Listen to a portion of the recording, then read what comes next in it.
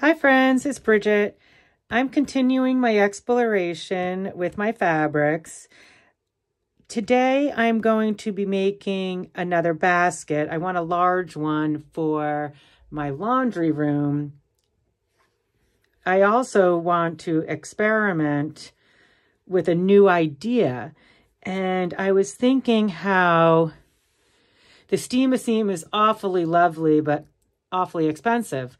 And I'm going to try to glue onto this fabric. I honestly do not know how it's going to go. I'm going to do little squares, and I was thinking about doing little 1-inch squares, but I think that might put me in the insane asylum. So I'm going to do 2-inch squares, and I'm going to cut them from these beautiful purples from Collage Quilter. Yes, I got another bundle. I'm going to have so many different colors through this winter. I'm just going to be having so much fun putting different colors together. Right now, I'm staying in the same color palettes with all of these, but I am going to explore mixing the color palettes at some point. I'm going to cut my squares. They're going to be, I need about 96 of them, I figured with my math. This is 24 by 16.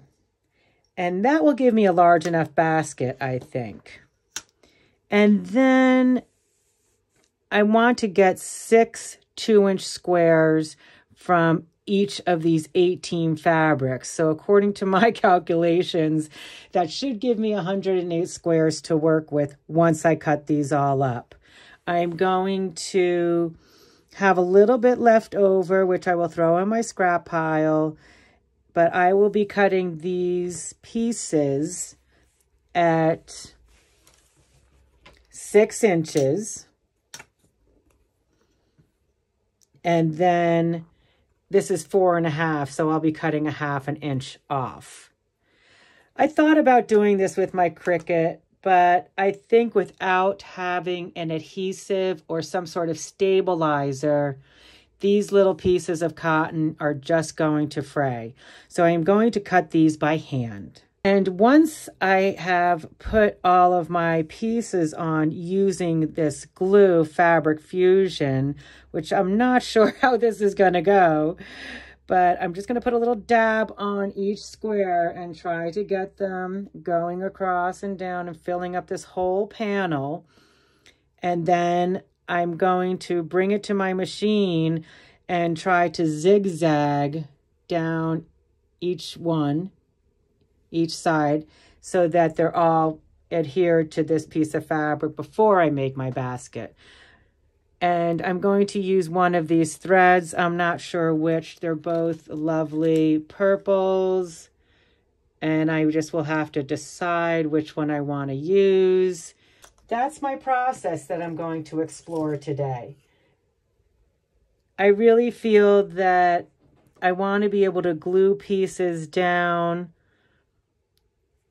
because the steam-a-seam, I love it as a tool, but it might just prove to not be cost-effective when you're working on bigger projects. I think it should be a tool, not the whole project.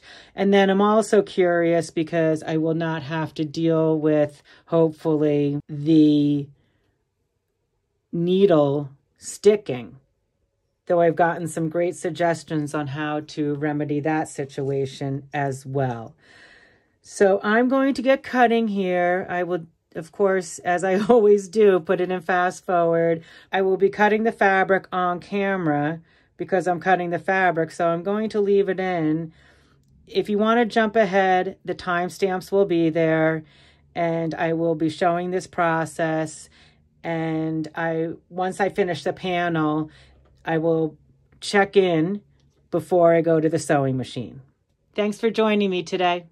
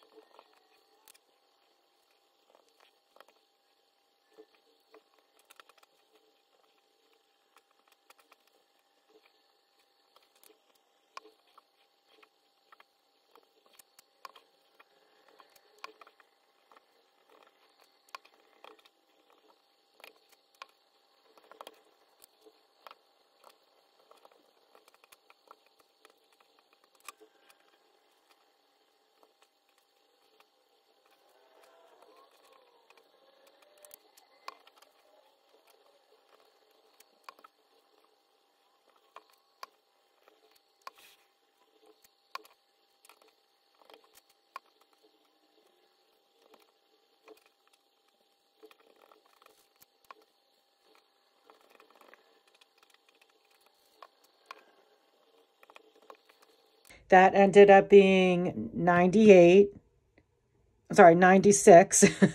And these 4, I had selvage on them still. So I cut a 108 and my math was right. So that is always nice. I really think it's very pretty. I wonder what's going to happen if I lift it up. Okay. That was fun.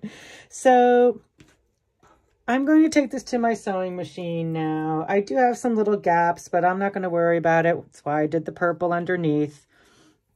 I do think I'm going to go with this lighter color, though. I feel like the dark might just be too much. So I'm going to go over to my machine and very carefully with my tweezers and taking my time and taking deep breaths and get a nice zigzag to go in between all of these. That's going to take me some time. So I'm just going to put on a podcast or some music or a book. I'm not sure what yet. And I'm going to go and get that done. I'm going to put a different thread in the bobbin, an inexpensive thread in the bobbin, so that I'm not wasting my beautiful threads. I can just save them for the top. So let me go do that and I will come back. But I love it. I think it's really pretty. I am pleased with the process so far. And I think that going in between will be great because there's not going to be any glue there. There's just little spots of glue, as you saw. It was fun. And as I was getting closer to this side where I was getting down to just a few, it was like a little puzzle because I didn't want to, obviously, now I look at it and now I have 3 of these here. But who's gonna look at that except for me?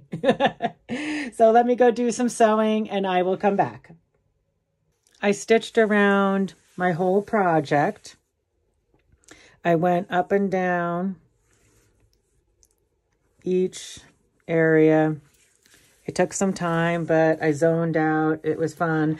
And some of the pieces weren't close enough, so I had to go back and mend some things, but I think it added to the character of the project.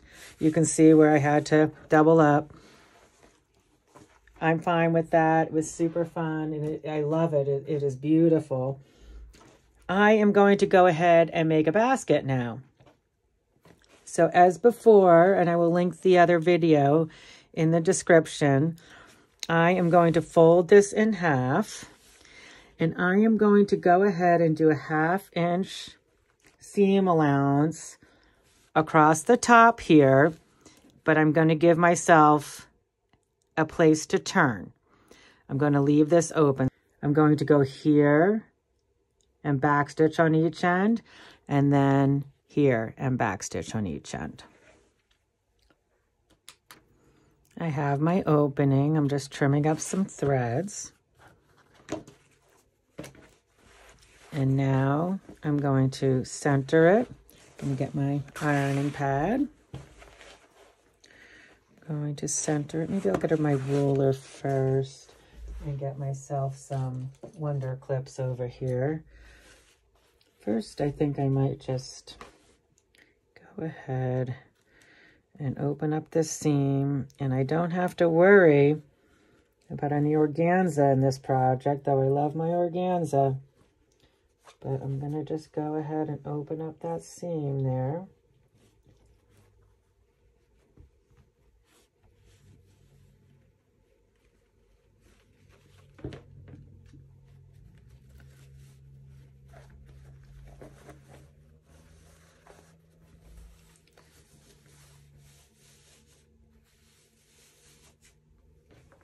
The stitching's a little wonky right there, but that's okay. Okay, and now I'm going to take my ruler and just get a measurement over here. And this is, I'm just centering it. So this is 11 here, so 1/2 of 11 is 5.5.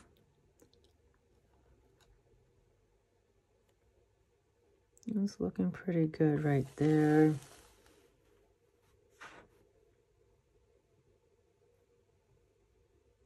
It's good enough for me. I'm going to go with 1.5 inches for my base here. So I'm folding this up 1.5 inches.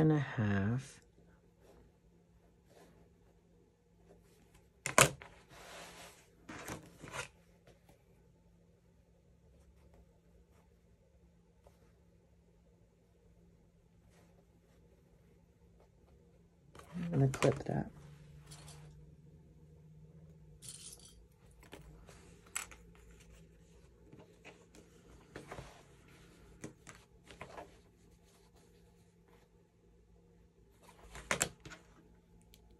And I'm going to do the same over here.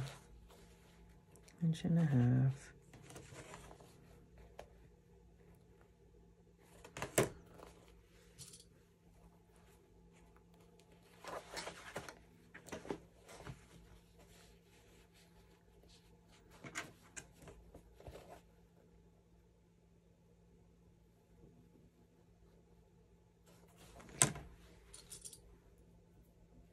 I'm going to press it since I have my iron right here. I'm just going to press this.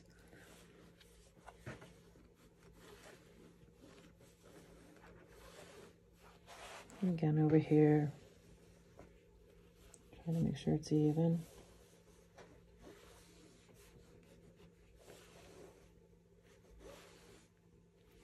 Okay. And now I'm going to go stitch about 3/8 of an inch to 1/2 inch, just somewhere in between there, close enough, and keep this seam open. And I'm going to do that here, and I will be right back. So now I'm back from my sewing machine, and I am going to turn this project.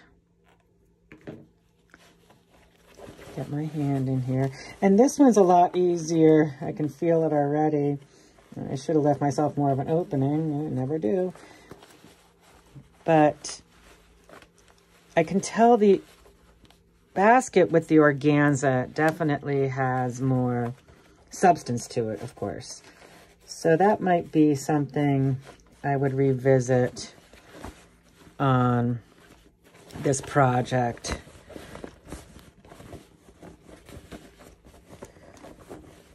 Okay, so here's my... I just got to manipulate it.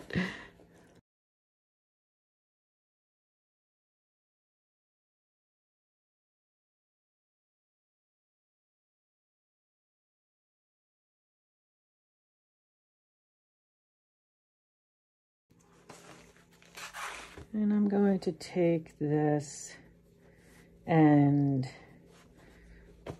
press this here.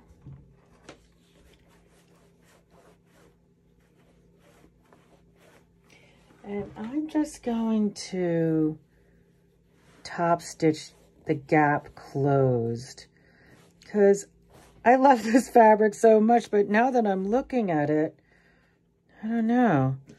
I might want to use it for something else. So I'm just going to go ahead and tack this down for now, and I'll be right back. I'm just going to go ahead and press the tops here. So I know that this piece is 16 by 24. I almost feel like I should open it back up and line it and make it into a cute little tote bag. It is a little floppy, but when I put my laundry detergent and other things in it, it's just want things to look pretty from the outside. But I'm going to go home and live with this and see how I like it. And that's why I only did the gap closing. But how beautiful is the fabric? And that's why I'm thinking maybe a bag.